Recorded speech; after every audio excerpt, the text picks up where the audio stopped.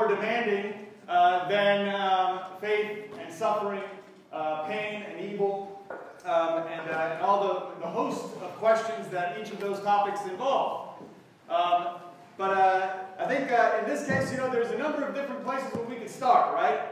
I think it's probably in some ways appropriate to start from the beginning. In some ways, actually, almost quite literally from Genesis 1. And I think I was glad that the way that the questions were posed initially here on this slide.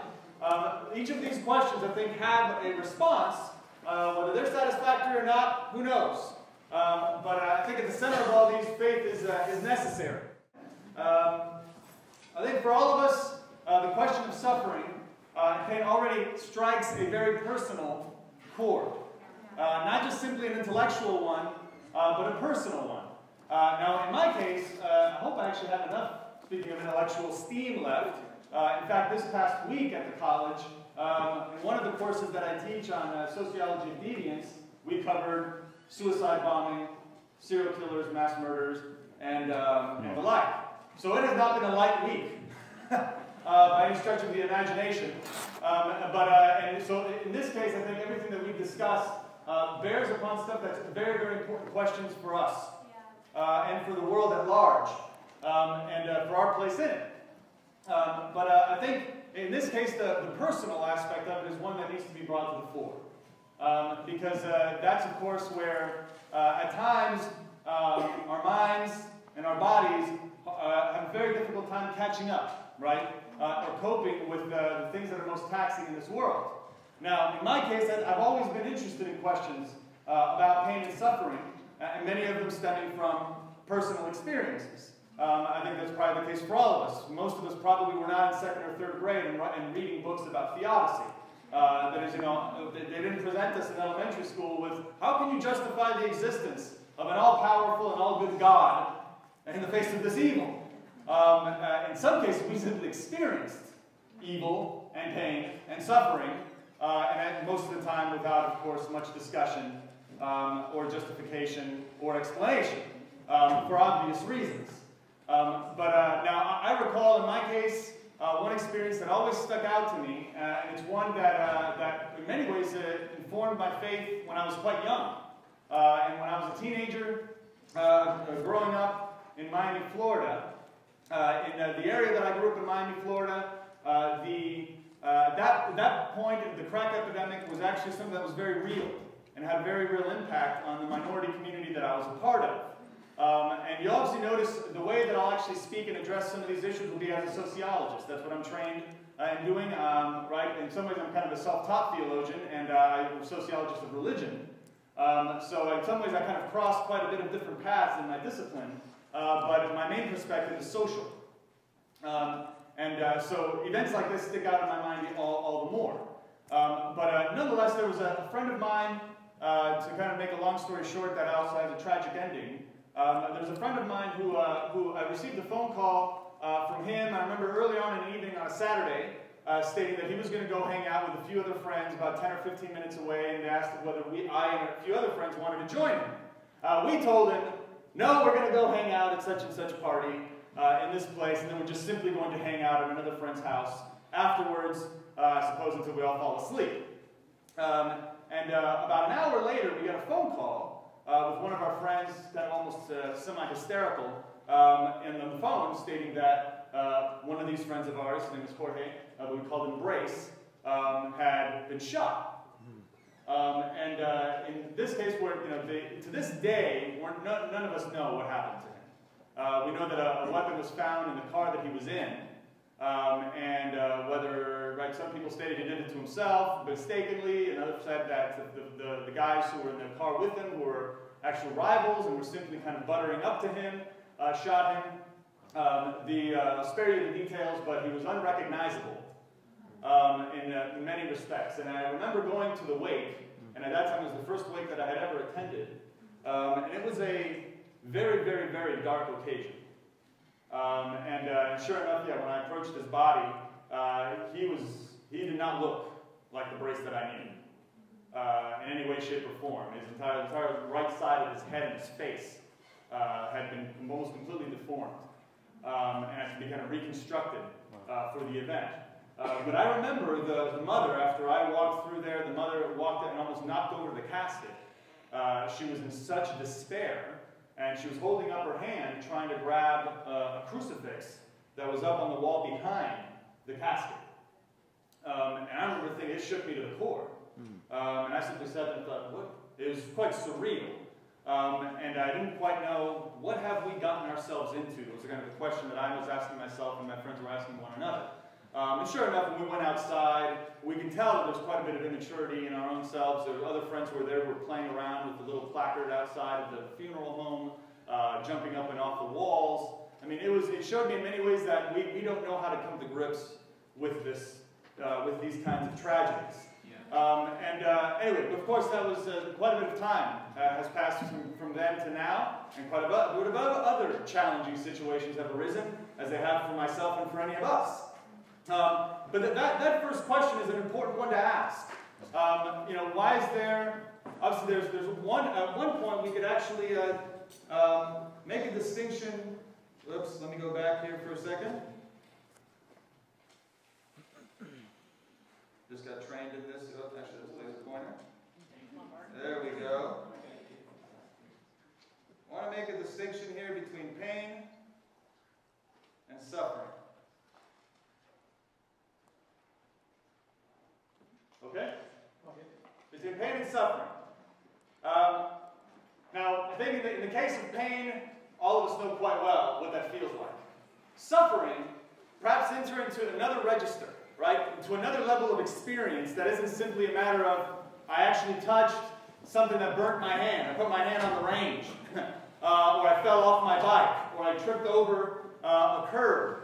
All these things that in many ways testify to the fact that we are animals, right? That we are fragile, dependent beings who are not, in this sense, right, all-powerful and capable of resisting.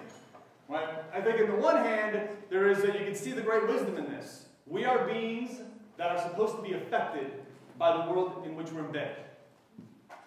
Right? Otherwise, I'm not quite sure why you'd want to feel pain. Right? And in a sense, we do want to feel it. Right? I mean, there's several, right, of course, medically documented conditions where nerve endings don't work properly and people do not feel pain. Right? You read about some cases of actually young children, right, putting their hands on ranges and burners and don't feel it. Right? They smell burning flesh, but they don't know it's theirs. In that case, pain may be a gift, and it is a gift. Right? We would want pain to signal to us that there's something seriously amiss. Right? And we ought to back away. Right? However, there are, of course, other situations where pain doesn't really seem to seize. It almost seems to actually be the sort of pain that makes you as a human being feel helpless, powerless, right? And drained. And that probably when we experience that sort of thing, we are entering, I think, the realm of suffering. Right? Perhaps even something like despair or anguish. Right? So pain, I think, right, by itself can be a great gift. All of us know, of course, if we work out, if we do exercise, we are deliberately, right, inviting pain. Right? And we know, I mean, even physiologically speaking, we know what's going on. We're tearing our muscles. We're doing actually things to our body in order to build it back up. So in this case, pain also, right, can play a very constructive role. Right? And this is separate from the issue of death, which we're not necessarily focusing on that, on life and death per se. Right? But there is a sense in which we have to almost, in some ways, embrace this aspect of life that I think can be named quite well, I think, with this term. Not tips at the restaurant, right? But there's a certain gratuitousness to life. Right? There's a certain sense in which there's so much out there. Right? We are so open to so many things. And most of these things, I think we would say, are beautiful things, right? Air, trees, right? The entire environment, other human beings, other animals, right? There's an aspect to all of this, right, that life is filled with gratuity. It is gratuitous through and through. It's filled with freedom.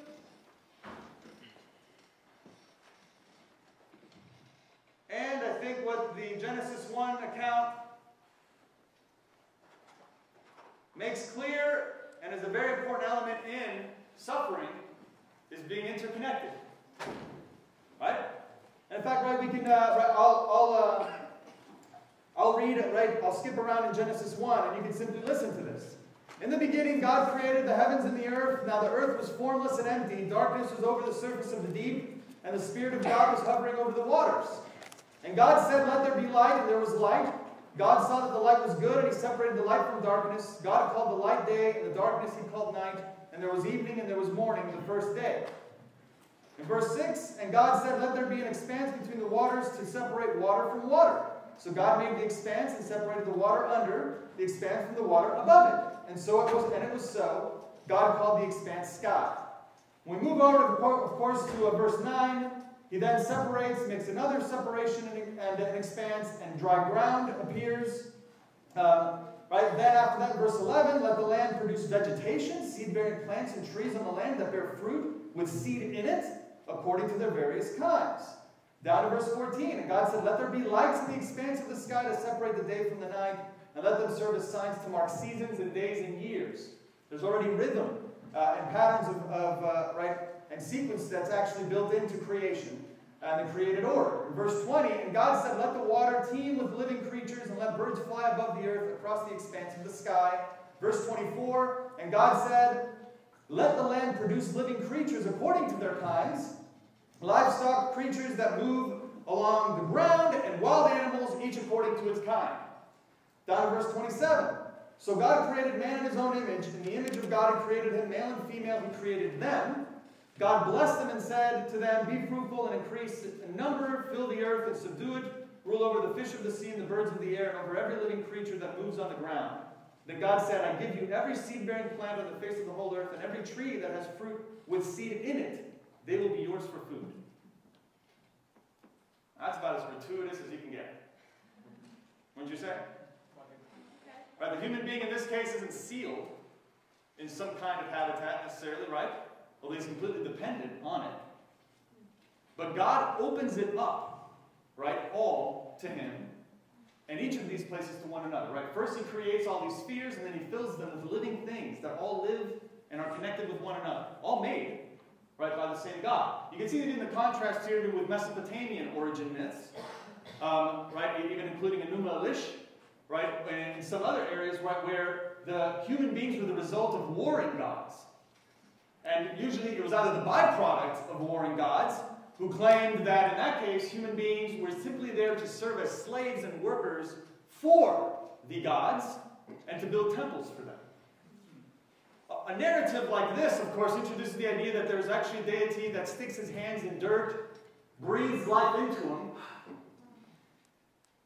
and gives them life in a place to enjoy. Right? Yeah. So this is all thoroughly gratuitous. I mean, this is all donated.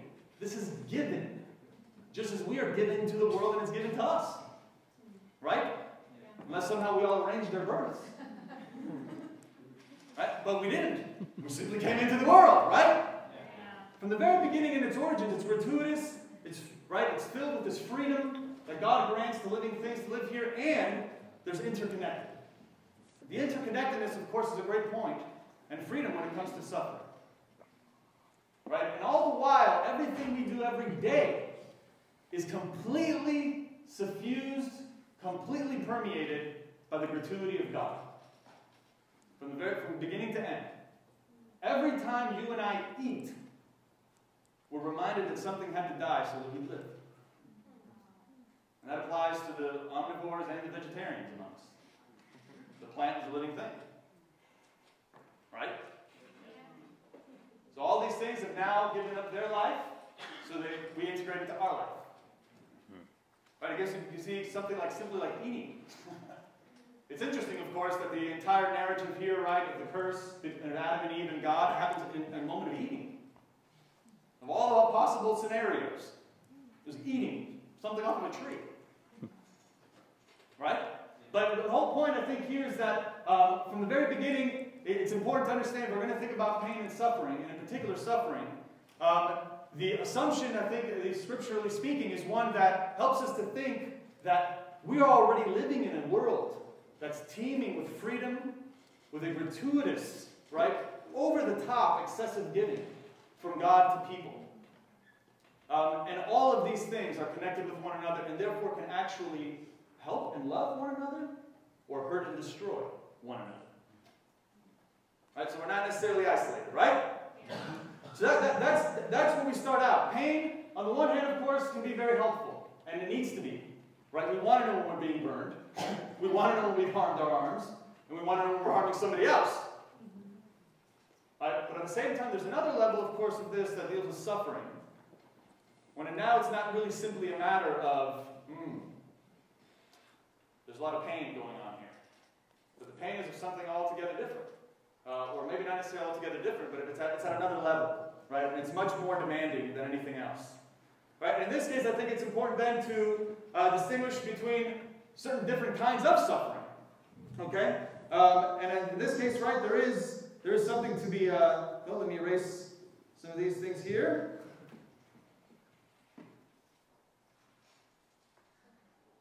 All right. Here I'd like to distinguish between something that we could call historical or historically imposed suffering.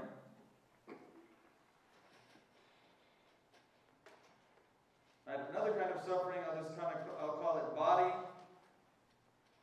right, or natural suffering, even though that's got its certain limitations. Something that I can call also moral suffering. Right, all these kinds of suffering are things that are not just simply now an issue of pain, a moment of pain, right, but one that now can actually completely alter you as a human being. Right? In this case, historical suffering or historically imposed suffering, which is the very top. Wow, that's really bad handwriting. Okay, I hope you can read that. All right? Bodily or natural suffering and moral suffering. Now, the second one there, right? We understand, of course, we have very fragile bodies. And this, of course, strikes very, very close, right? Because we know that disease, especially something like cancer, is prevalent in the world, and most certainly is prevalent in the United States, right? And anywhere else. Right? Disease is something that is very, very tough to grapple with. Now, we know that, of course, what follows from this particular narrative, what ends up happening, of course, after this, is that we know that the relationship between human beings and the earth and between the human beings and God isn't in a sense where it's supposed to be. And a lot of this, of course, due, in many ways, right, to decisions, right, to our own lives that human beings have constructed on the earth that have very much caused harm to bodies. Right, and to the very mediums that we live in, both in the ocean, the air, cities, right, all of these things. Now, in Romans 8, right, we can read, I'll read a passage here for you.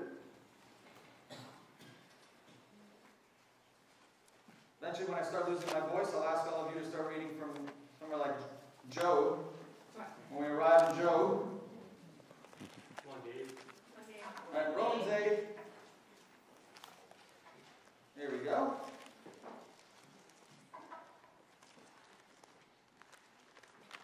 Verse 18.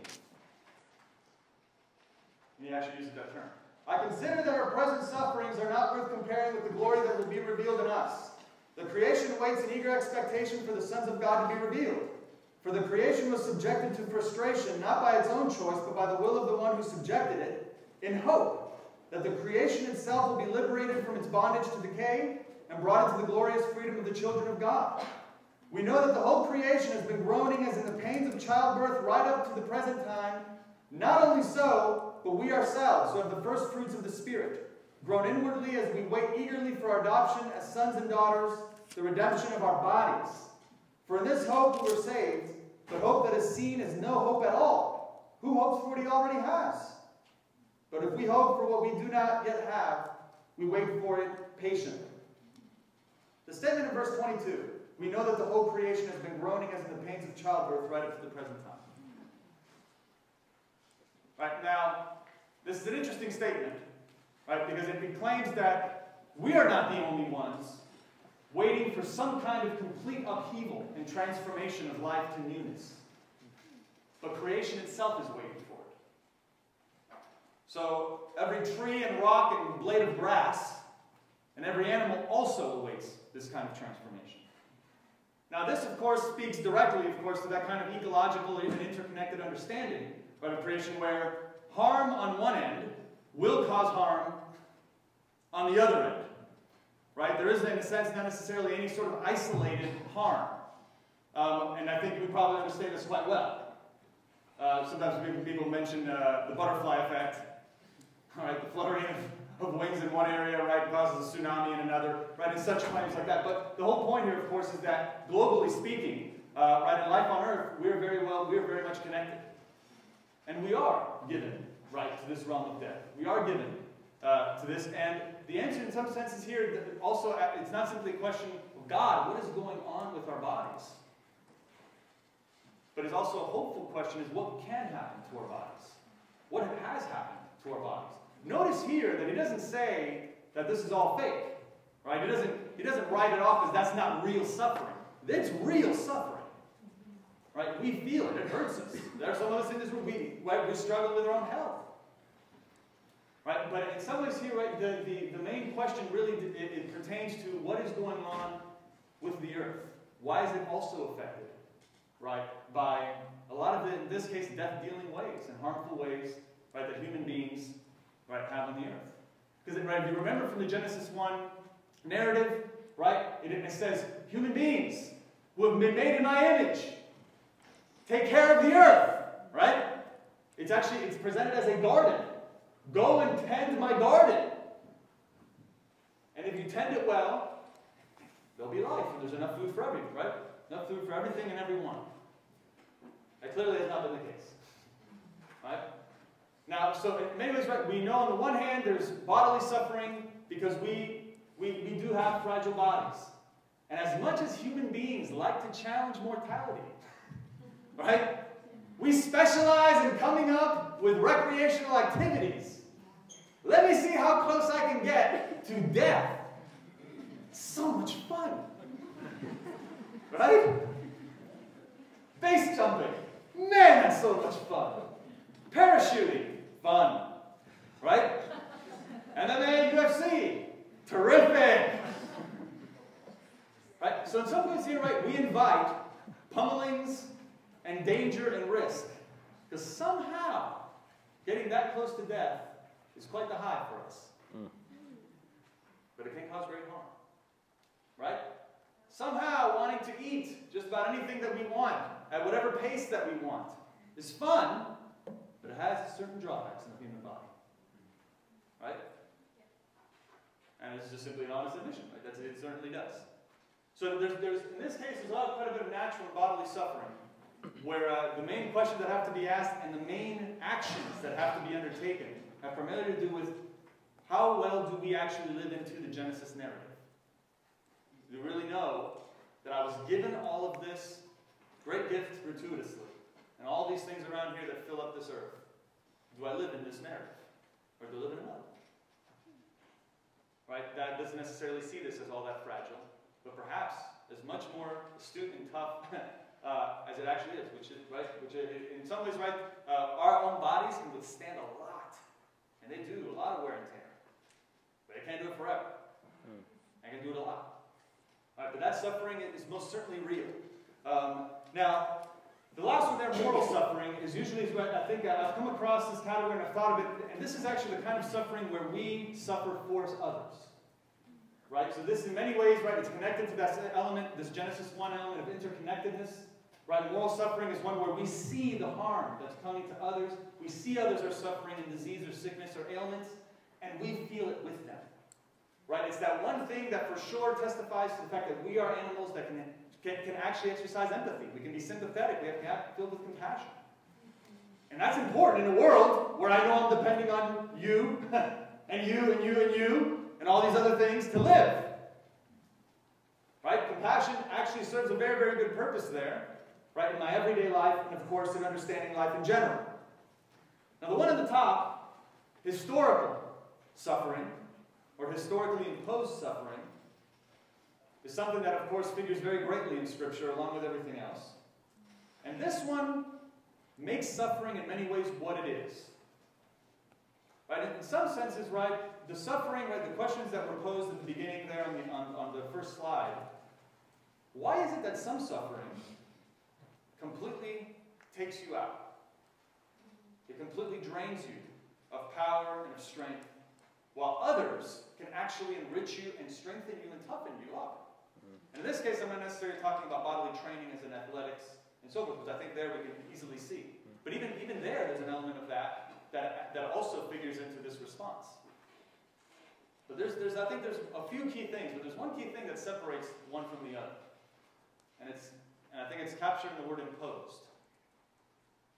If it's imposed, what were you not playing a role in? The choice. Right? It's amazing to us what a difference it is whether it's imposed or we welcome it. Right? All of us know what it feels like. Do 50 more of those push-ups. No! Versus, I'm going to do 50 more of those push-ups. Right? All of us know the very big difference between our own volition and choice and imposition. Right? Yeah. Now, of course, when it comes to something like, right, with immediate or obvious payoffs, usually, like working out and training the body, doing something that actually imposes suffering on others, and it has nothing to do with an immediate payoff. It actually has to do with manipulating them and using them. That's an altogether other effect, right? And that's where historically imposed suffering becomes a very, very real and powerful issue, right? And in this case, right, this can occur, of course, at a number of different levels. And I think this is where also Scripture brings the language of sin. Okay? Let me erase this. Now we want to ask ourselves, why? Why does this suffering occur? What is the proper response to this suffering? What are all the different kinds of responses, right, that can occur with respect to suffering? And in here, right, I could add a few different, right, possibilities. But when it comes to sin, it's very clear from Scripture that it comes out at a number of different levels. It can be personal, right? It also seems like it can be quite social. And it can literally be built into the structure of the world. And notice, of course, later on in Genesis, right, there's God makes an observation about life in the world. In Genesis 6, verse 1, when men began to increase in number on the earth and daughters were born to them, the sons of God saw that the daughters of men were beautiful, and they married any of them they chose. Then the Lord said, my spirit will not contend with man forever, for he is mortal. His days will be 120 years. Then skip over to verse 5. The Lord saw how great man's wickedness on the earth had become, and that every inclination of the thoughts of his heart was only evil all the time. The Lord was grieved that he had made man on the earth, and his heart was filled with pain. So the Lord said, I will wipe mankind, whom I have created from the face of the earth, men and animals and creatures that move along the ground and birds of the air, for I am grieved that I have made them. Now, in this case, right, he identifies harm as coming from human beings, but he includes all the other animals along with them. Right? And surely enough, once the flood, the narrative of the flood comes through, on the back end, God redoes the covenant with the humans and every living thing, he says. Right, so everyone's included, not just human beings. Everything is included here. But notice that he makes a generalization. You think, God, why are you generalizing? He says, all these humans are literally bent on violence, on simply harming one another. The ways of life that they have developed is simply bent on taking advantage of one another, exploiting one another, and harming one another. Right? I mean, he doesn't just pick out individuals, right? He says everybody's living like this. Every people group, at that time, every nomadic group, they're bent on taking advantage of one another and others. Right? And he thought, this simply cannot be. And you can actually see the pain that God feels. Right? This is certainly not the Greek or Hellenistic God filled with divine apatheia. Right? He does not want to be a God like Zeus and the others who we have our issues to deal with. Human beings will deal with theirs. Or they will be the pawns in our dramas. No, in this case, God is intimately, as we know from Genesis 1, is the one who actually planted them in the garden. Now he's wondering, why are they living like this? So the suffering is there and is real to him, as it is to all of these. Right? But it can be social, and it can even be to the point where it's structural as well. It's literally built in to the institutions of family, economy, government, education. Does something like slavery in the Jim Crow South apply? Yes.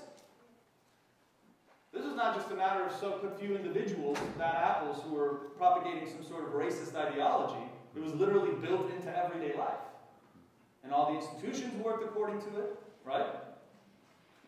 They all did. The economy, government, education, everyday consumption, eating of food, right? Use of public utilities. All of these things were organized around us. So it was literally built into the structure, the little patterns, the staple patterns, right, of interaction between human beings on an everyday basis. So sin can reach that very point.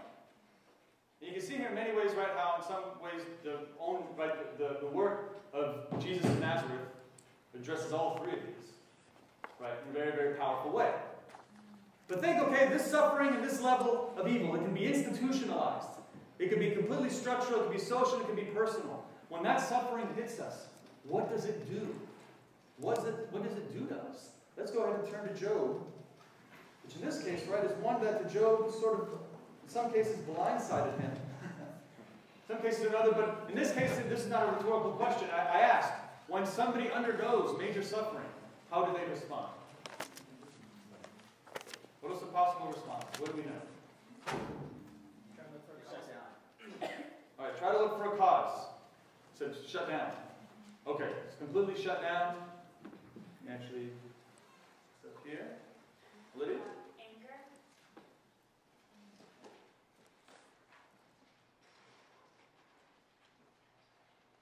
Anger. Just shut down.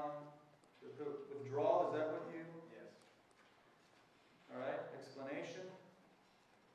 That's the question of why. Okay. What else? Yes. Bitterness. Bitterness.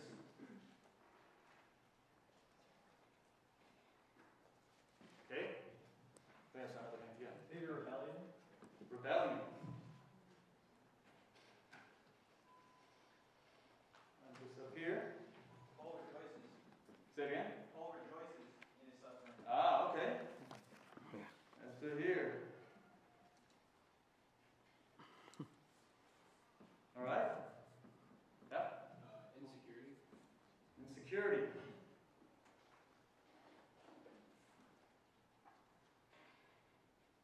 All right. Put the exclamation mark. All right. That Paul uses. Now, interesting that we'll actually get to a point where we can read that passage about Paul, because at times, right, Paul has been used almost as a kind of puppet for an easy providentialism. Right? That if something terrible occurs, just smile through it. Just simply smile through it and say, God is good. I rejoice. Without necessarily at least either admitting or wanting to express any of these other things. It could act to some ways to the exclusion of those.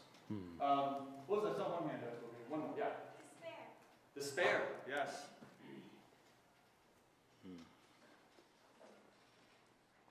All right. I think it's important to identify, first and foremost, kind of the characteristic effect, right, of suffering. And I think for sure we identified some of these right off. When we suffer a certain way, we withdraw from people. Right? We disconnect. Right? That's one of the possible consequences. Right? That, in some ways here, you can always see, right, goes against the grain of our own creational, right, providence. That we are actually by nature connected to others. To suffer and then cut ourselves off or withdraw from others is already another blow, right, to ourselves as created beings. So we have that withdrawal that's real, right? We will withdraw. Other things happen, right? We become isolated, maybe even alienated. And then, of course, some of these other emotional issues in there. There's serious anger. And usually it's anger in that I don't know how to make sense of this, right?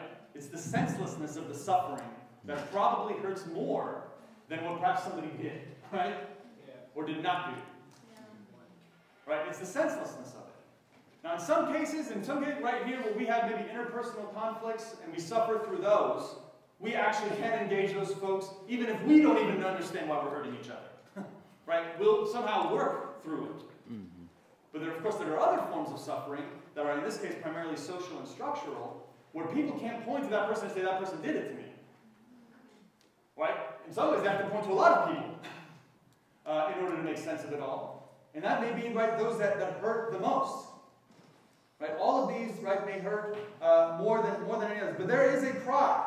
Why is this happening to me? Why is this occurring? Right? There is also, of course, the point here of rejoicing. That could be one attitude that says, I'm going to rejoice. I'm going to somehow celebrate this. One other possibility, in terms of a response,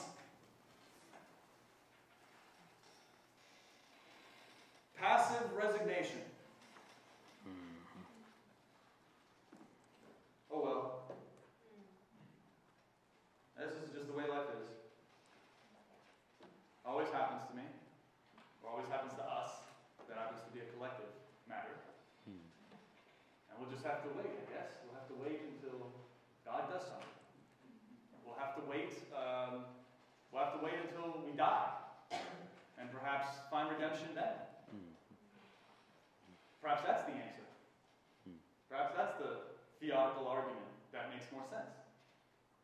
Right? Now there was a major, right? There was major backlash to positions like that, which are definitely tied to this kind of easy providentialism, right? That God will send these scourges of suffering.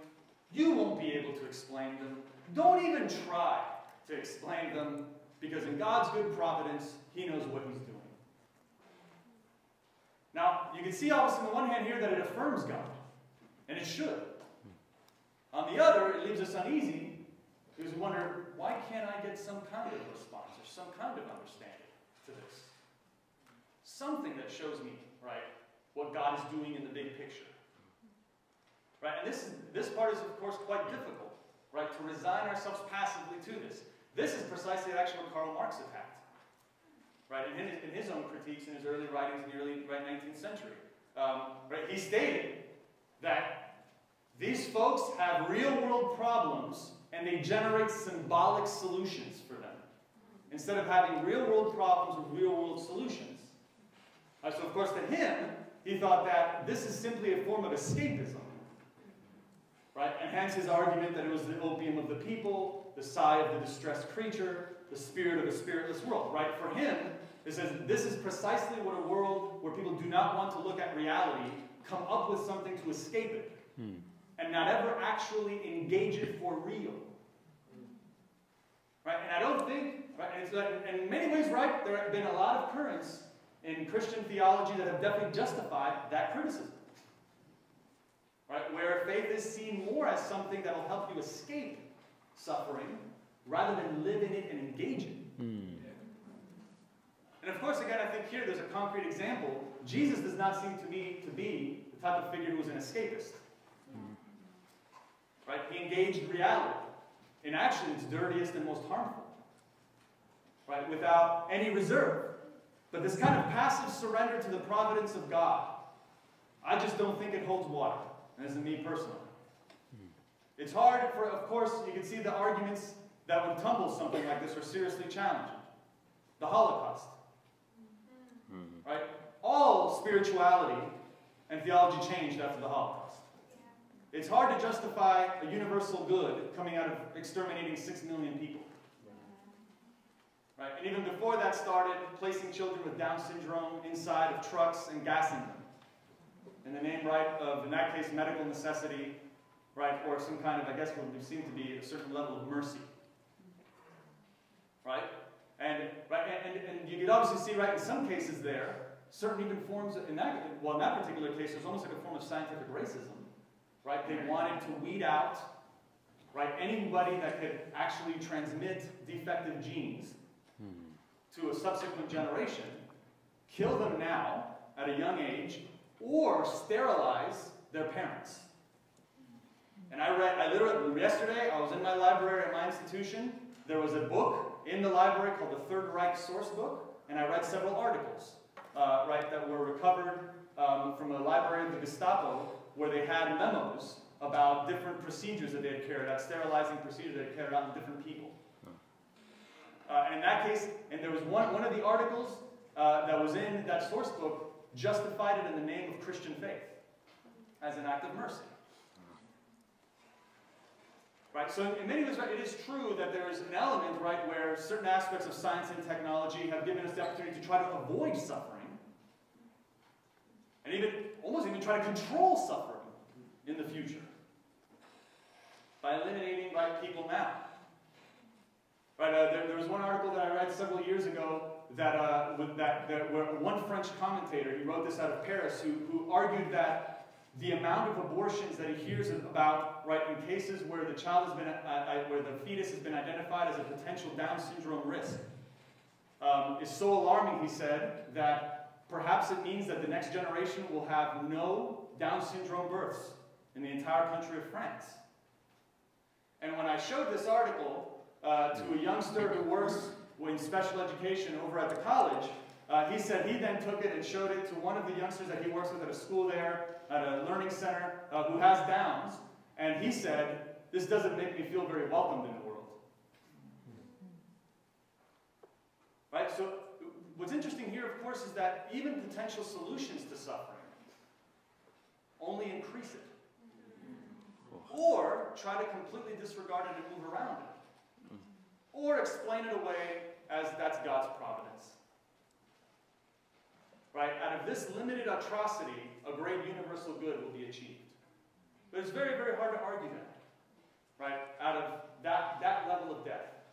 And in particular, of course, any that revolve around what we consider to be suffering of innocent children. Right? But we know, of course, that God is capable, right, of doing all sorts of things. In fact, let's go to this passage on rejoicing that was mentioned before. Right, but one of our participants, right, in Philippians. Now, interestingly enough, right, we know that in Philippians 4:4 he says, "Rejoice!" Right? These people for sure were suffering. Right, it says in Philippians 4:4, in fact, I can fly through numerous, I memorized a lot of these with all of you. Philippians 4:4, "Rejoice in the Lord always. I will say it again, rejoice. Let your gentleness be evident to all. The Lord is near." We know, of course, in 1 Thessalonians 5:16, he says the same thing. Actually, there he says, "Rejoice always." Right? In Romans 12:15, I'll read that one. This is actually fairly interesting instance. Romans 12:15. "Rejoice with those who rejoice. Mourn with those who mourn." If there's rejoicing going on, let's rejoice. If there's mourning going on, we gotta mourn. It doesn't say, "Rejoice with those who rejoice." And if they're mourning, get them to rejoice. You're still mourning. Entire book of the Bible, Lamentations.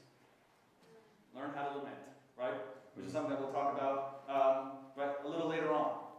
But what's interesting, of course, here is that passages like this, Philippians 4:4, 1 Thessalonians 5:16, Romans 12:15, right? It's remarkable, even in the case of Philippians, he's writing the letter from jail.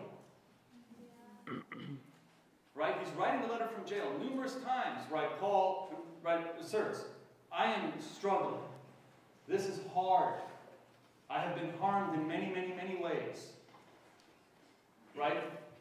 To strip all of these passages and then stick them into an easy providence of God, right, and say, "Look, if anything happens to you that's bad, just smile through it, because it says rejoice always." It says it right there in the passage. But to strip it out of its context, which is written by somebody who expects the people he's writing to live by the way of the cross, right, to be people who are willing to actually suffer with other people, that changes the meaning of the passage in a lot of ways.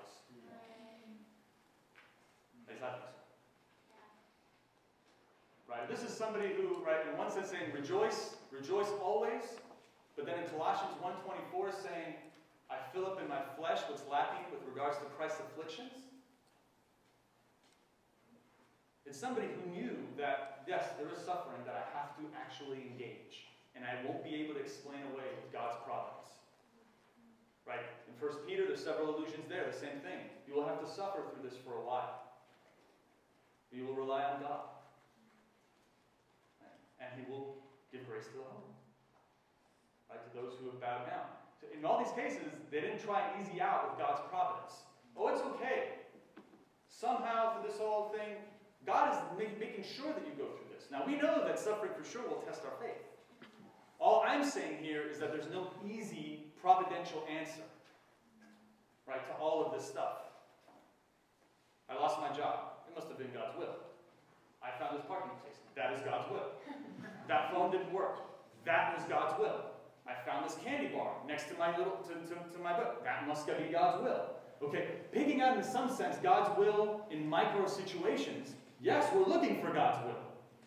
But I think that He's transmitting this God's will every single second, literally for the finding of your parking spaces, right, to these other things is a little harder, right, to claim with confidence. And this is more so not an issue of God is not powerful and is not directing us with His will. But at the same time, God is not also a micromanager and we're trying to control Him. Right, in return. That's not, I think, what God is after in any of these places. So if the response in this case that I'm challenging is one that is not one of passive resignation and surrender, but is another one. It's another plan. It's another path to walk. And I think this is one where we can approach Job and tackle a few of his responses. There's, I think, a few scriptural responses that are important. Now, before we do that, right, we're going to do just a 5-minute break.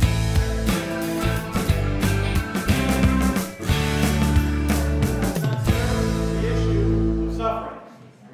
In fact, if Lamentations was not enough, and any of the Psalms, just about, would not be enough to let you know that the Hebrew people or the covenant people were not the sorts of people who did not wanted to avoid suffering, but in a sense wanted to very much process it.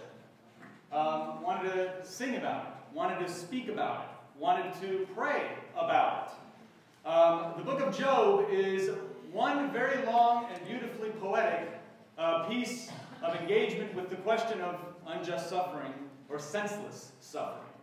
Right? And in this case, we may call it a form of imposed suffering.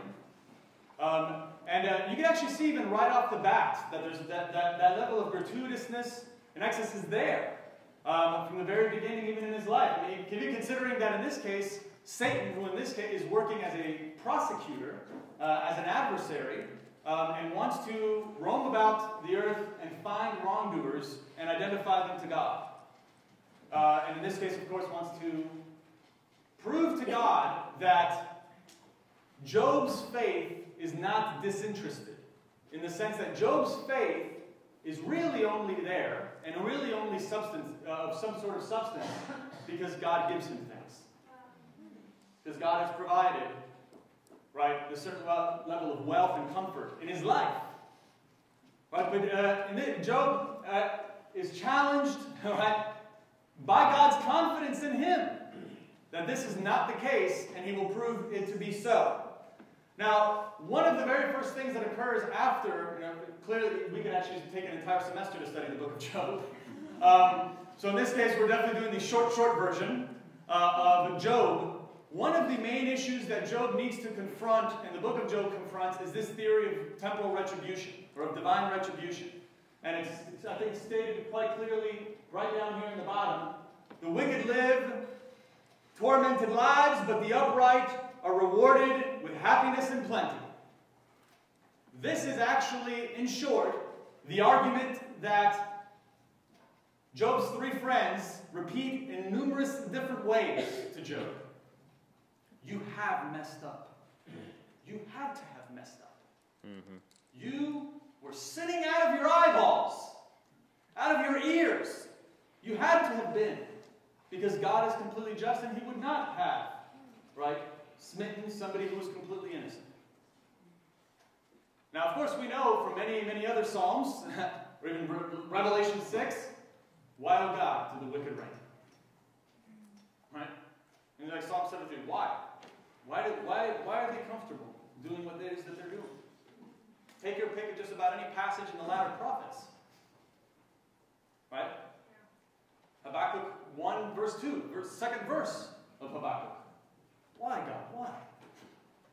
Why is it going so well for these people who are harming us?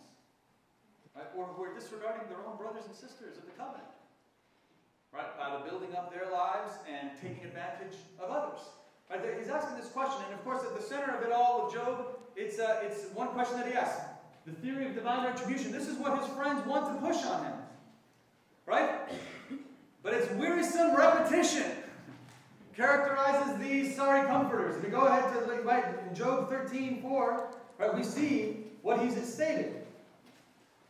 My eyes have seen all this, my ears have heard and understood it. What you know, I also know. I am not inferior to you, but I desire to speak to the Almighty and to argue my case with God. You, however, smear me with lies. You are all worthless physicians. All of you. If only you would be altogether silent. For you, that would be wisdom. Ooh. Job doesn't like their response, does he? Right? And notice here, right, he is very bold. He says, I want to take this to God. He is not trying to avoid God. I want to take this to him. I want him to hear me out. I was living this kind of life. I was taking, what am I missing here? And as you read through Job, and of course the challenge here is as you take your time to read through Job, you'll notice that Job changes. He comes to certain realizations, and then there's obviously the 4th of July version of the realizations that come in Job 38 with God's assistance. But before God comes into the picture, he comes to a number of realizations just through his dialogue with his friends. Right, which is actually a very, very important point that sometimes gets left out. Right, he's actually talking through this with his friends. They're pushing the theory of temporal retribution, but he is actually restating his position over and over and over again. Now, if that particular reply to his friends weren't enough, he also uses this point in chapter 15 when Eliphaz wants to respond, right, that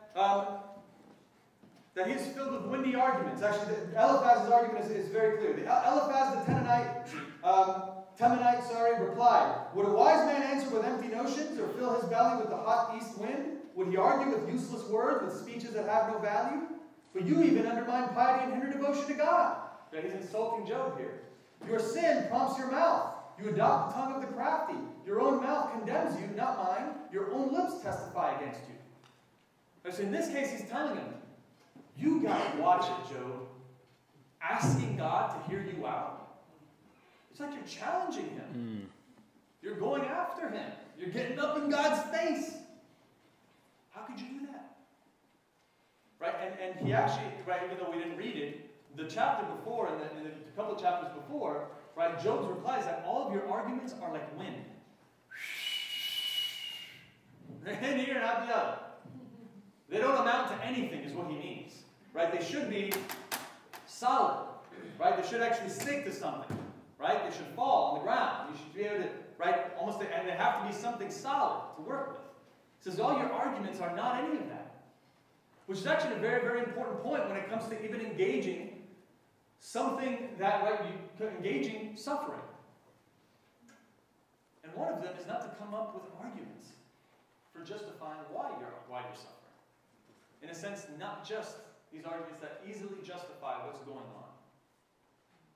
Right? And in this case, of course, his friends are trying to help him, but they're simply posing arguments as opposed to being there with him, which is different.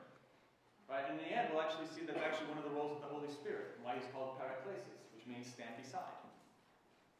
Right? But in this case, right, we find this is just not enough. They're sorry comforters. They're filling the air with all these really sophisticated arguments about God's providence. And it doesn't actually help Job at all. It does not help him, right, through any of this. Right? Over in 16:4, I also could speak like you if you were in my place. I could make fine speeches against you and shake my head at you, but my mouth would encourage you. Comfort from my lips would bring you relief. Right, so in this case, he also says, those kind of empty arguments come from people who don't want to feel a pain. They don't want to feel the pain with you. Right, some of us know how that feels. I unfortunately have probably done it to too many of my friends in my lifetime. I wanted to come up with a good argument, but instead I just didn't want to, I actually have not felt their abandonment or their level of pain. In that case, I shouldn't have actually filled the air with anything, which is precisely what Job tells me. He says, it actually would be good if you just shut up. Right? It'd be good if you simply be quiet. Just be here. Rather than trying to come up with these providential arguments, right, to justify what's happening to me. So that's what it says there in verse 4. As this progresses, we see several realizations. 16:2 verse 6, which we read this part a little bit further down, it says, but my mouth would encourage you, verse 6, yet if I speak, my pain is not relieved, and if I refrain, it does not go away. Surely, O God, you have worn me out, you have devastated my entire household, you have bound me and it has become a witness. My godness rises up and testifies against me. God assails me and tears me in his anger and gnashes his teeth at me. I mean, he's definitely freely expressing how he feels. And it is quite tough, no doubt about it. But as it says, that, even in the slide that's here, right, immersion is really very much required. Right? If we want to, right, and in this case, of course, it's not glorifying pain, by the way, or glorifying suffering, I should say. It's honestly dealing with it. There's a difference between romanticizing it and glorifying it as, the more suffering I feel, the better. Right? I remember reading a quote from a chaplain during the Civil War, a Southern chaplain, who actually told a group of soldiers, we haven't suffered enough to deserve the victory of the war. That's actually a very good example of glorifying suffering. Right? Whereas here, this is not the case here. This is simply a matter of, let me truly engage it as it should be. Right? And even the last mention here, there are at times where I have, in many ways, right, I've been almost dishonest about God to defend him. Right? I've come up with something that kind of defends God, but in many ways what it shows is you are dumb and don't know what you're talking about, and God knows everything that's good, he just doesn't want to tell you. That's kind of what is conveyed to this person.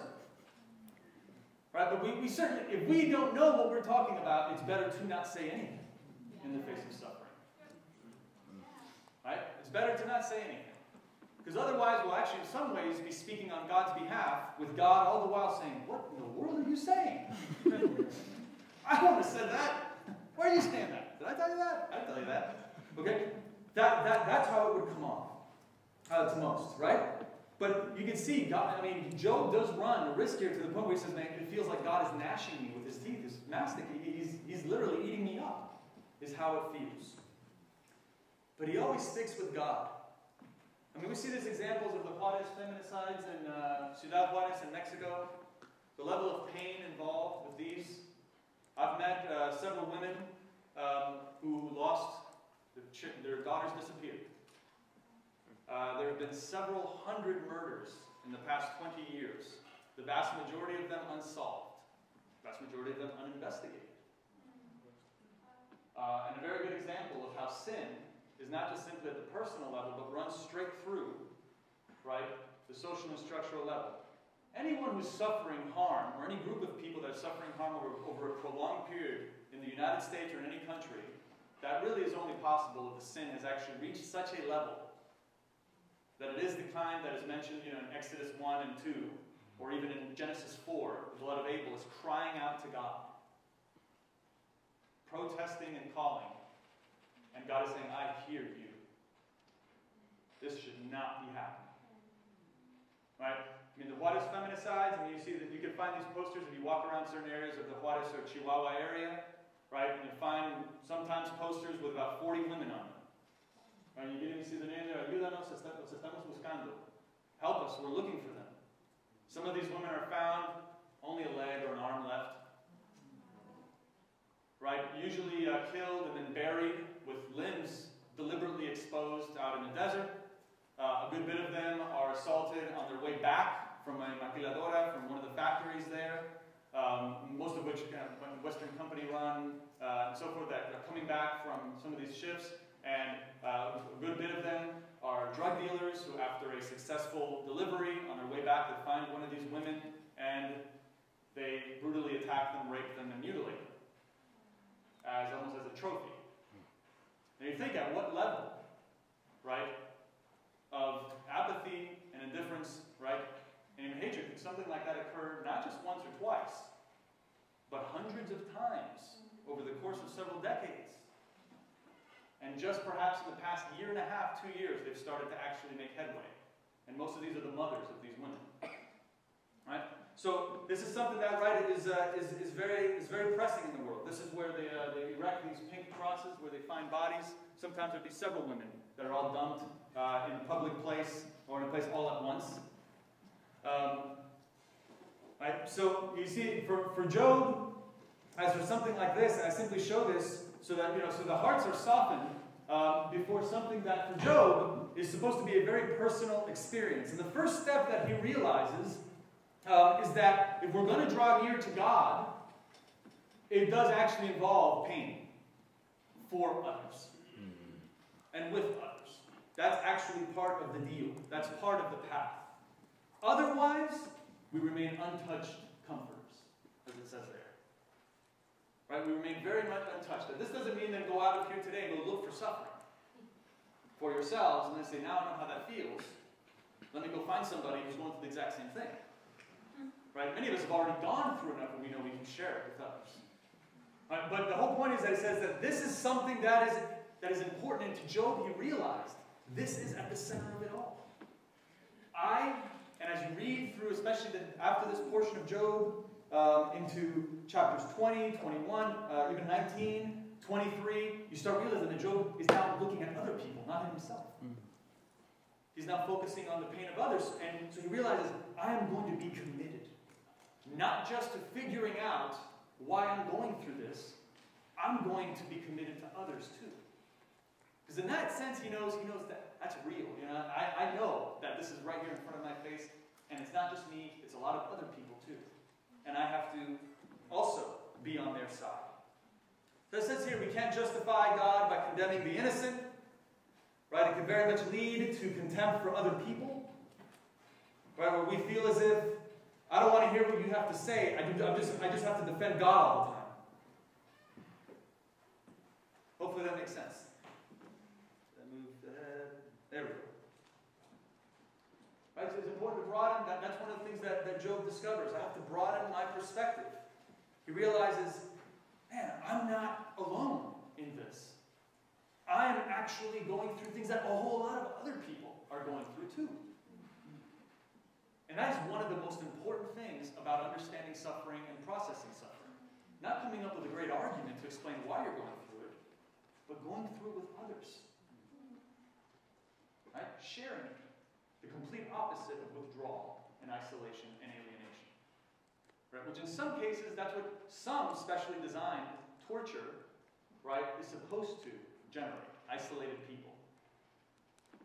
Right? There's imposed suffering during the Pinochet regime in Peru, and the type of torture under Pinochet's regime was specifically designed to atomize the citizenry, to turn them into little atoms who were mutually distrustful of one another.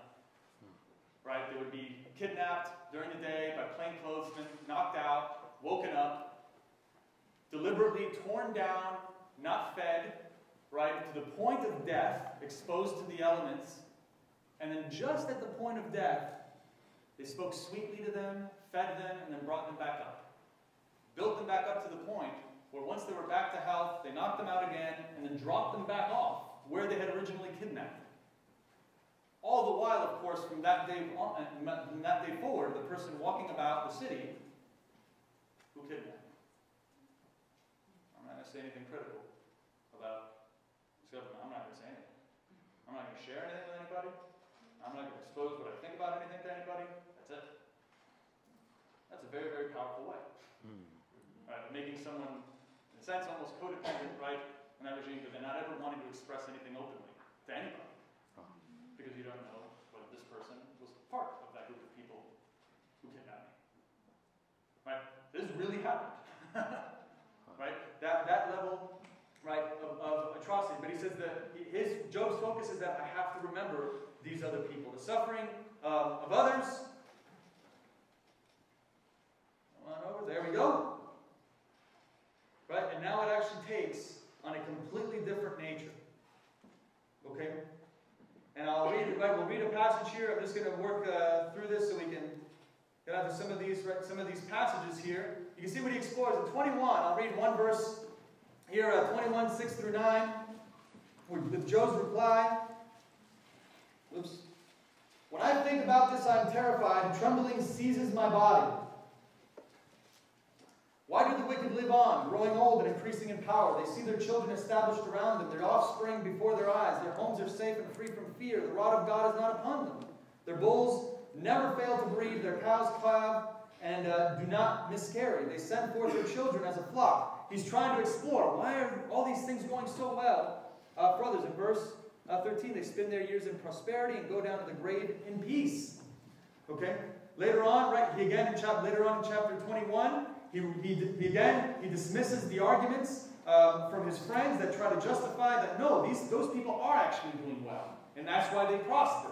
Job says, no, that's not the case. The reason why, right, as it goes to chapter 24, the reason why is because there's all these other people who don't care about their neighbor, who don't care about their brother, who don't care about their sister. And that's why they're suffering. He realizes, this isn't God doing this stuff to me. We're doing this to one another. Right? And he said, and of course he realizes, why, God? Right? He's asking, why is this happening? Job 24 details quite a bit of these. Right? So it says in verse 24, why does the Almighty not set times for judgment? Why must those who know him look in vain for such days? Men move boundary stones. They pasture flocks they have stolen. They drive away the orphan's donkey and take the widow's ox in pledge. They thrust the needy from the path and force all the poor of the land into hiding. Like wild donkeys in the desert, the poor go out about their labor of foraging food. The wasteland provides food for their children. They gather fodder in the fields and glean in the vineyards of the wicked. Lacking clothes, they spend the night naked. They have nothing to cover themselves in the cold. Right? In the end here, and then over in verse 15, the eye of the adulterer watches for dusk. He thinks, no eye will see me. Right? The whole while here, this is a very different tone from it is in the beginning of Job, where he's thinking about himself. Now he's wondering, God, look at all these people. This poor person, the person took his coat, and now he's sleeping naked at night. Didn't give him his coat back. Look at this person over here, hasn't sent his children out to forage for food out in the wilderness. But there's food right over here. Why is it, what's going on? Right? He doesn't realize what is going on. This is something so terrible. And obviously, one of the clear things is that apathy is so powerful. Right? Apathy is very powerful. I'll skip this for a moment, but I think this is one of the things that becomes clear to him, is that apathy is tremendous. And instead, right, what we need, as he says, as he moves forward, right, he realizes, man, I want God to be my guardian. I want to be filled with compassion. And I want to have a vision for how God works in the world and the type of world that God made. In some ways, he's harkening back to Genesis. Right? He's wondering, I want to get a grip with who God is. And unfortunately, we can't read some of these things, but most certainly do. Because Job comes across, right, some pretty amazing realizations. And he commits himself, I am going to address this stuff. Rather than trying to explain it as why God is doing this, I'm going to do something about it. I'm going to, in my own compassion and action, I'm going to do something about it. And that's actually where it comes right here to us. What kind of attitude, what kind of mindset, what kind of faith, and all these together, what kind of action, right, is needed to not necessarily sink back and think of what argumentation will justify God's existence in the face of this evil. It's, who am I in the face of this evil? Right? Hope that makes sense. Right? In some ways, it's captured by the great old saying. I think a reporter, I believe, from England once approached Mother Teresa and said, "Last night, a 10-year-old girl died by herself in a cold room in Calcutta. Where was God?" And her response was, "Where were you?" Right? Where were you? Right? All the while here, there's our other passages that, as I have it indicated here, he says, "I answered the cries of the others." There's obviously a very moving passage that maybe some of us have read, where he says, "I was the eyes to the blind." Right? I I was a feed to the lame. I clothed the naked, right? Job is saying to God, when I noticed this stuff, I started doing it. I started acting on it. Rather than just simply questioning you and asking you and praying to you, I also did, right, something about it. I let my heart express love and compassion. That's what I wanted to do. His friends try one more attempt before the grand finale. Mr. Elihu shows up, and he doesn't want to also answer this question. He completely avoids the source and the cause of the suffering, but addresses the why, and he goes back to divine providence. And his answer, actually, to him, is one it's fairly interesting. Right? In verse 1, he says, "But now, Job, listen to my words. Pay attention to everything I say. I'm about to open my mouth. My words are on the tip of my tongue. My words come from an upright heart. My lips sincerely speak what I know." He's basically telling him, I'm spiritual. Listen to me. "The Spirit of God has made me. The breath of the Almighty gives me life." Still pressing that same point. And verse 12 is key. "But I tell you, in this you are not right, for God is greater than man. Why do you complain to him that he answers none of man's words? For God does speak, now one way, now another. Though man may not perceive it in a dream and a vision of night, when deep sleep falls on men as they slumber in their beds, he may speak in their ears and terrify them with warnings, to turn man from wrongdoing, to keep him from pride, to preserve his soul from the pit, his life from perishing by the sword. Or a man may be chastened on a bed of pain, with constant distress in his bones, so that his very being finds food repulsive, and his soul loathes the choicest meals. His flesh wastes away to nothing, and his bones, once hidden, now stick out. His soul draws near to the pit, and his life to the messengers of death. Yet if there is an angel on his side as a mediator, 1 out of 1,000, to tell a man what is right for him, to be gracious to him and say, 'Spare him from going down to the pit,' I have found a ransom for him. Then his flesh is renewed like a child's. It is restored as in the days of his youth. He prays to God and finds favor with him. He sees God's face and shouts for joy. He was restored by God to his righteous state, and he comes to men and says, 'I sinned and perverted what was right, but I did not get what I deserved. He redeemed my soul from going to the pit, and I will live to enjoy the light.' God does all these things to a man, twice, even 3 times, to turn back his soul from the pit, that the light of life may shine on him. Pay attention, Job. Listen to me. Be silent, and I will speak. If you have anything to say, answer me. Speak up, for I want you to be clear. But if not, then listen to me. Be silent, and I will teach you wisdom." Okay, later on in chapter 34, verse 4, "Let us discern for ourselves what is right. Let us learn together what is good." Job says, "I am innocent, but God denies me justice. Although I am right, I am considered a liar. Although I am guiltless, his arrow inflicts an incurable wound." Now, what's most interesting here is that as he continues his argument, and it's a fairly lengthy one, wow, it goes for a while. Right, it actually runs up right to pretty much the Lord's response. In chapter 36, one of the things that Elihu mentions is that only people that talk like you, Job, the people who speak like you, are the people who are actually doing wrong. It is only people who complain this much to God must be those who are actually taking advantage of the poor. And he actually says that. He says only people who complain that much about God, that reflects their bad attitude, which means that they also have a very poor attitude towards their fellow neighbor, and therefore take advantage of them. Now notice, right, this is a type of book that you have to read carefully, because that's actually not incorrect, right? The way that he's applying it to Job, I'm going to break this pen, right? The way that he applies it to Job is incorrect, right? It doesn't work, right? It doesn't really apply to his situation. Right?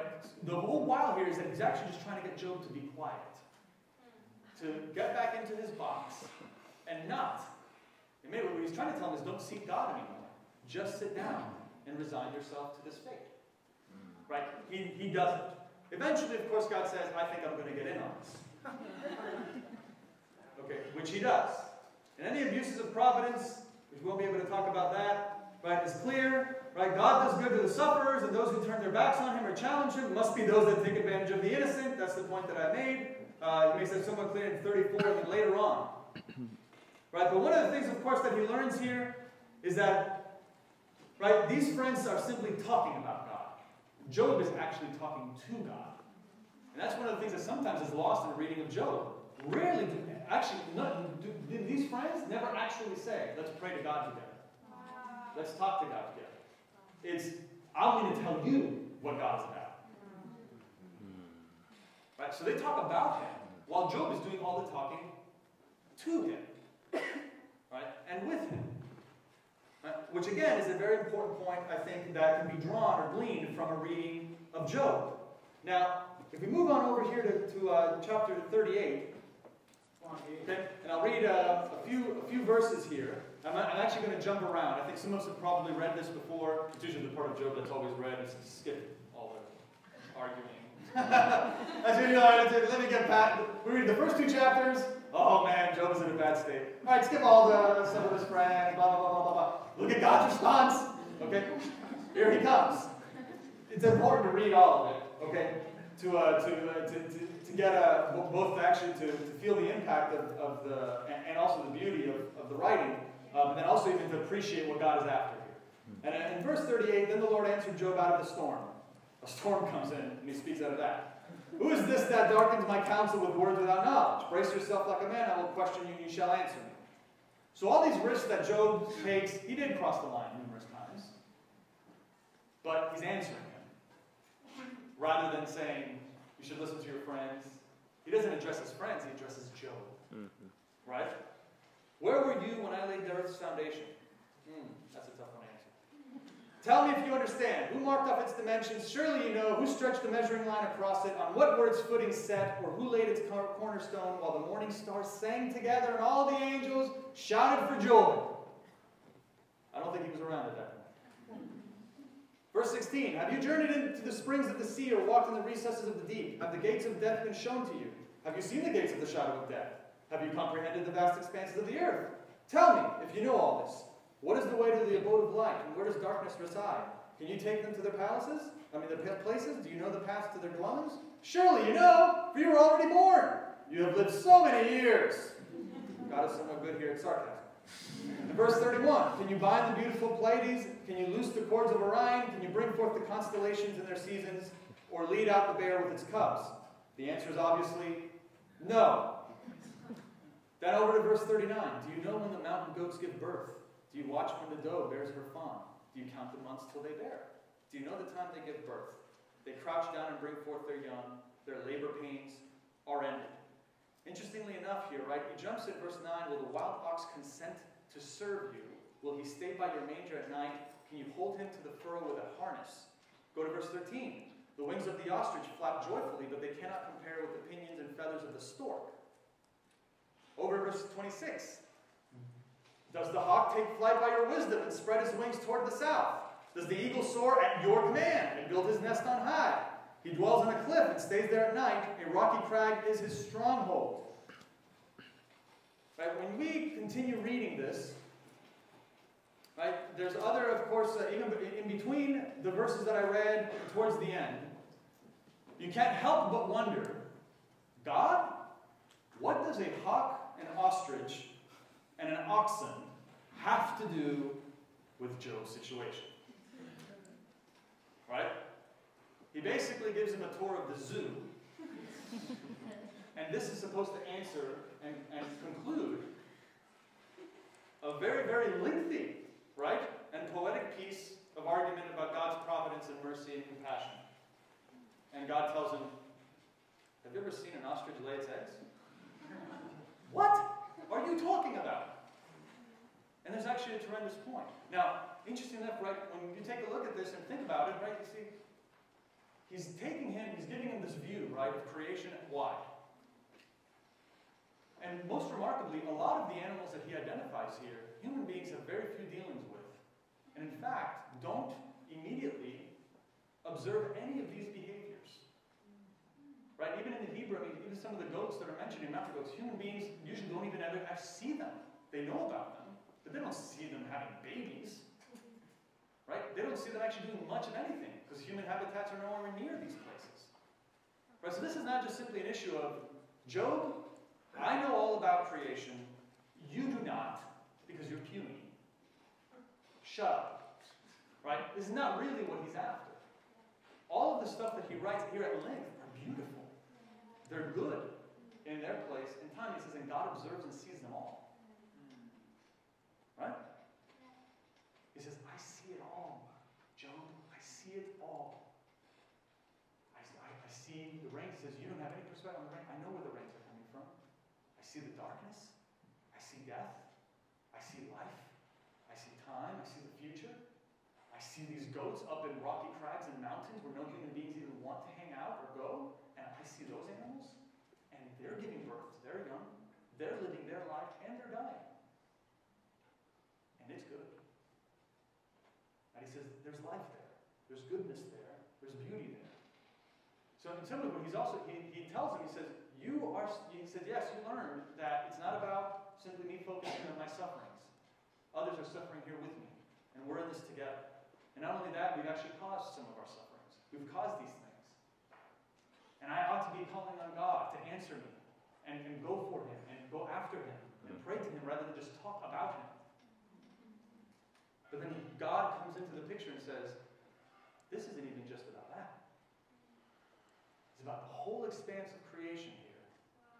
He says, there is a lot of goodness. Right?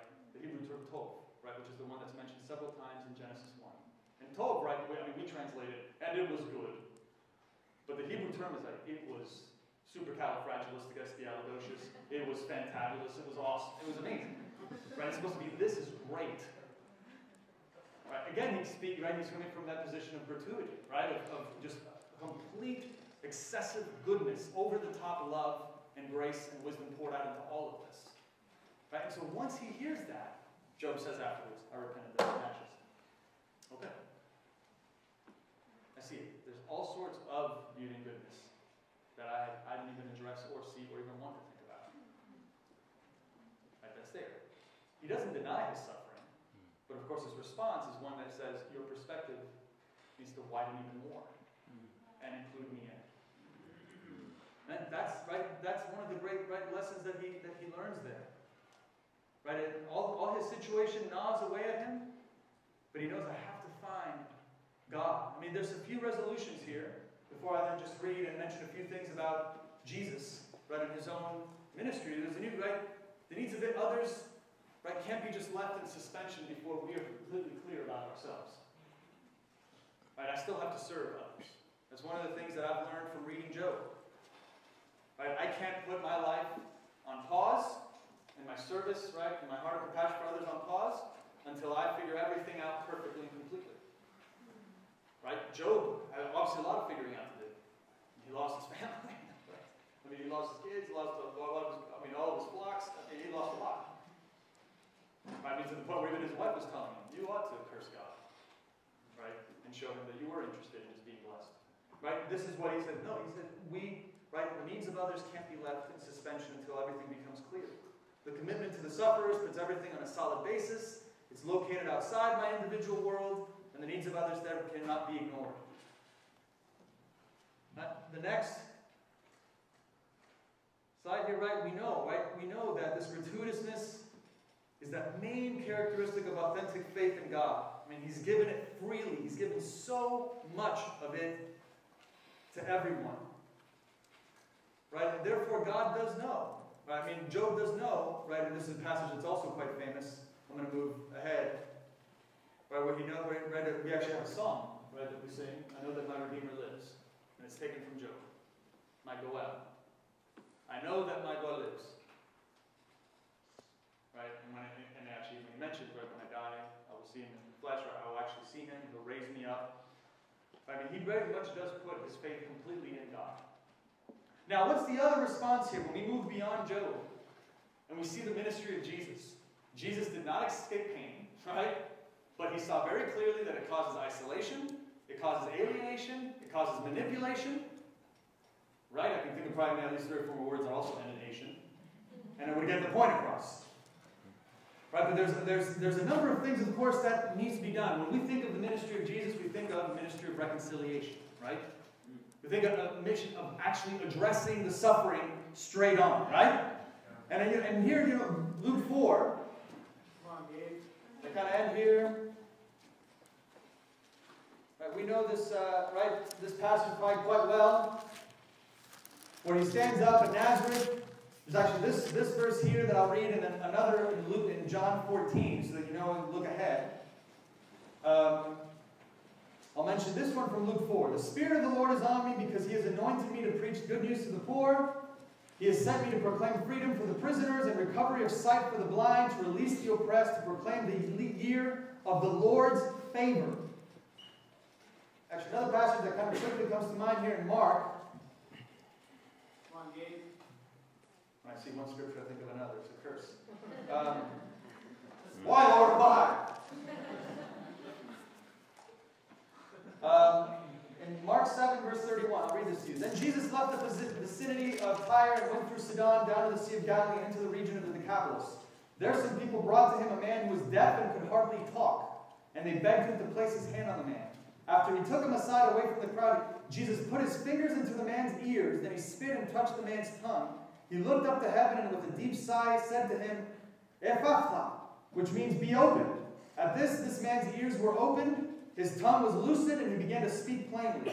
Jesus commanded them not to tell anyone, but the more he did so, the more they kept talking about it. People were overwhelmed with amazement. He has done everything well, they said. He even makes the deaf hear and the mute speak. Suffering shuts people up. Right? It closes off and withdrawal. Jesus gives them a voice. The very first and foremost thing, right, to work towards in suffering is to speak. To speak. To help, to give voice to the person suffering, rather than to close down. When the time is right, the process is good to speak, to voice it, right? And it's good to learn how to lament. There's an entire book of the Bible. Right? We probably in the United States, we're not very good at lamenting. I think that's the truth. My opinion. Right? We don't know really how to process pain. We actually have a culture that actively tries to avoid it. Right? By and large. We don't have national days of repentance. We don't really have national days of grief. Right? We don't have collective days of identifying. There's a lot of people whose sufferings have not been addressed for years. That's just the truth. We don't do that. The people of faith can do that. And will do that. Right? And so, you often think, okay, Jesus himself was a sufferer. Right? He himself took that upon himself. Right? All of the sufferings of the people that he visited and that he loved came upon him. Right? And so we know then that this is a God who, as it says here, will come in the whirlwind, but also a God who, in the incarnation, shows that he's willing to take up everything that we do. Right? He takes it up. One of the many things that the crucifixion of Jesus does is that it reveals human beings who they are. It's like a mirror. Right? And at times it asks the question from God, it's not just really a question of theodicy, can you justify God in a world of evil? It's an anthropodicy. It's also a question of, can you justify human beings in a world of evil? When God looks at us, he says, I put my image in you. All of you collectively, you reflect me. So if you ask me, God, why is this happening? I ask you, why is this happening? I made you and entered your flesh to do this with you. Right? I mean, in some ways, this is what he's giving himself over. And Jesus himself reads, right? This is his purpose. Right? To do these, right? To carry out this mission. But even in Matthew 8, it actually says, right, that when all the sick are following him, it quotes Isaiah 53. He took up our infirmities and bore our sicknesses. Right? The scripture that we usually quote about the crucifixion, in Matthew, it quotes it as actually Jesus' ministry. His active ministry was to actually take, right, this and live with these people. Right? And take all this upon himself. Right? And in this passage here, he gives them a voice. Right? This is so important, to give voice. Right? And when there's voice, that means that I can actually share it with somebody else. I think it was Colton who mentioned right at the time, you feel insecure. Right? You feel insecure. I don't want to question God and tell people that I'm struggling with God. But then once you actually enter a circle and you ask people, have you struggled? I just want to talk about it. Have you struggled with God? And they say, yeah. Oh, you have? Oh, okay. Then I can share it. Right? And that's one of the great things that suffering can do. Not only can it be spoken, but it can be shared with others. Right? That kind of solidarity makes all the difference. And when that solidarity is there, then reconciliation can also be there too. Right? Isn't it true that a lot of the suffering is usually a response to other suffering? Because I'm suffering because you brought pain to me, I'm going to bring pain to you. Completely bypass reconciliation and forgiveness. Right? And the power that it brings to transform not just ourselves and our relationships, but even entire populations, entire groups. When we bring this message, right, from our own faith, we're bringing it straight to the place of suffering. Right? To where it can actually mean something very, very, very powerful. Right? And if we go then down to John 14, why is it that when Jesus died, why didn't all the sins just sort of disappear? He died for the sins of the world, to take away the sins of the world.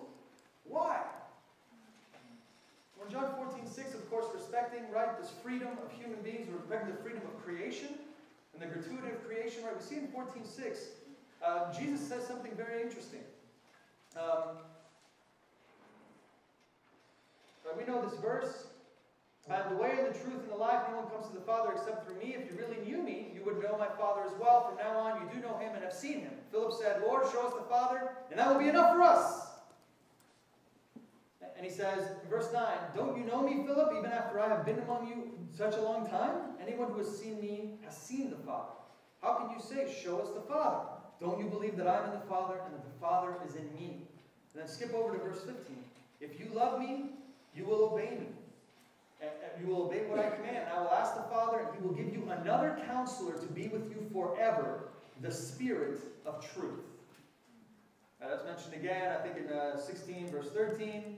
But when he, the Spirit of truth, comes, he will guide you into all truth. He will not speak on his own. He will speak only what he hears. Right? The term in counselor is paraclete. Parakletos. Para is besides. Klesis is called. Called beside you. But originally, it's supposed to be somebody who comes to court and speaks on your behalf. There's a witness. And in fact, some of the language here, Jesus says, when I die and I leave you, I will send the Spirit and he will testify on my behalf. He's basically, he's speaking forensically. He's speaking in legal context.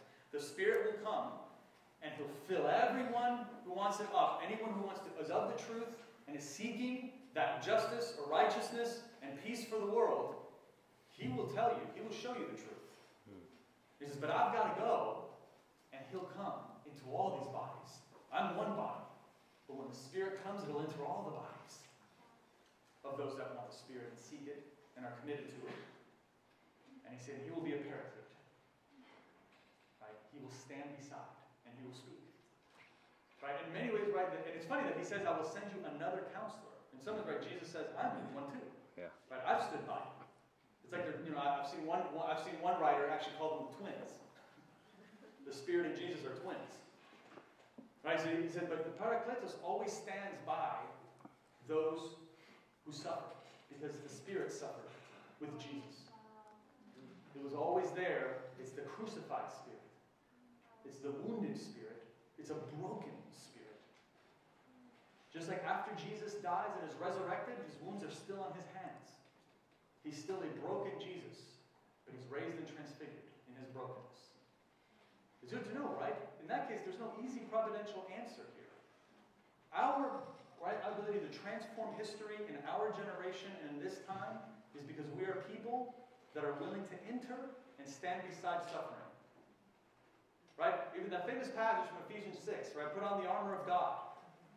You don't put on the armor of God to run away from the struggle in the fight. You put it on so you can actually enter it. Right? And this is precisely right what Jesus did, isn't it? That is what he did in his own midst, and that's why he sent the Paraclete. If the Paraclete stands by us, it's so that we can stand with and for and speak for others as well. Right? And that transforms the world completely. Just through one act of forgiveness. Right? Just through these acts, right, of living a forgiven and reconciling life between ourselves and the relationships that we create in the world can actually address that suffering. Right? It can absorb that suffering. In many ways, that's what the cross of Jesus and the ministry of Jesus does. It absorbs evil rather than reproducing it. Right? That's why it was a non-violent, right, ministry.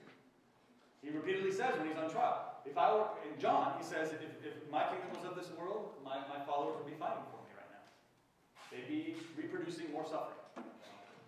That all of you are very good at doing anyway. And I've done just fine, actually. That's what he tells us. He says before, my Father can send legions of angels to come over here and kick away the sword. One of the guys who came to arrest me, I healed his ear. Right? This is the way of Jesus. It absorbs the evil, just like Paul in Colossians 1:24. I'll take up the sufferings and spit out the grace. Right? That's power, isn't it? It can make that much of a difference. Now, if you wouldn't mind here, with a little bit of extra time, would you? There is a link. I want you to see here. This is just simply one example, actually, of how the gesture here actually, I have to change it, don't I? This is a clip from the work of Libby Hoffman, who tries to actually set up truth and reconciliation commissions in areas where there has been success, right, in this case, civil war, or intense conflict and suffering. It is something very similar to this, of course, in Rwanda. But in this case, this is something that she did in Sierra Leone.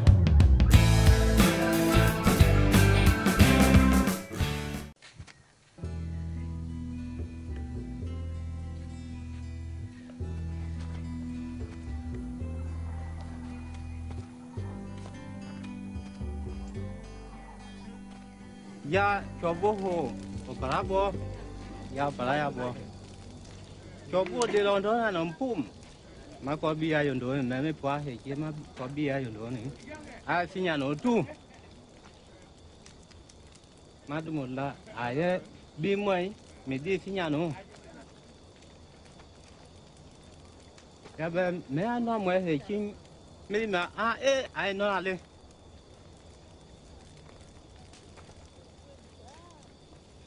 Mami jangan pelawarung, do macam do, memang do mundo, ame poho di mana ali, ame biok palio.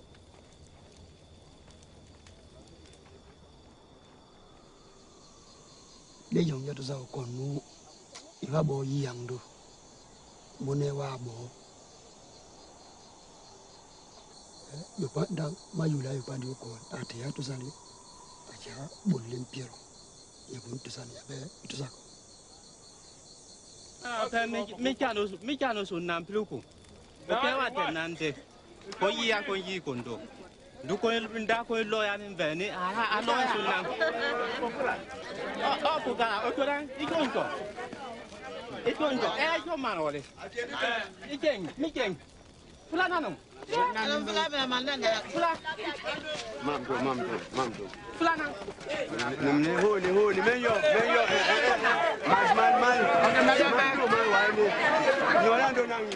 Makia muai maya di finya. Dia ne forcé pour qu'il pas. Ya be mi tialu finya do bura. C'est qui pas. O kon koli. At that time, Maya go hoda ye ma long. give me money for say a for bitter. Ya be mi tialu do mi luan lopla. This is a technique a bitter. So o ya tsa kondo. What thing Michel don't do? O jo he na nile. Not to eat on your own. O mala kia. To make them hack for us. Am ando haki. Emando haki. Menda hening hau, amungun diom play, ya be chen. Peacefully. Myself, I don't accept to forgive you. Fe. Layo.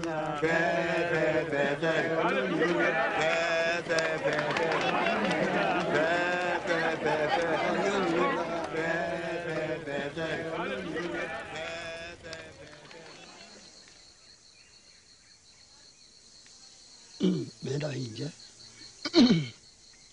Dan susu dia kila manan do. Ni chanu ko dimya do malaki. O malaki bene ko ya to sandu. Dan ya be pon.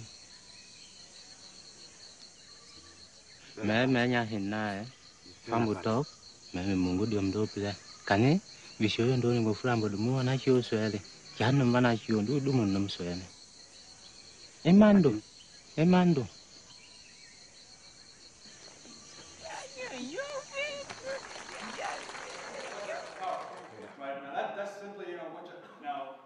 It's hard to imagine, of course, in this case, a situation where somebody murders somebody else's father, but publicly they bring him together to have confession, write a confession of the truth, and then reconciliation.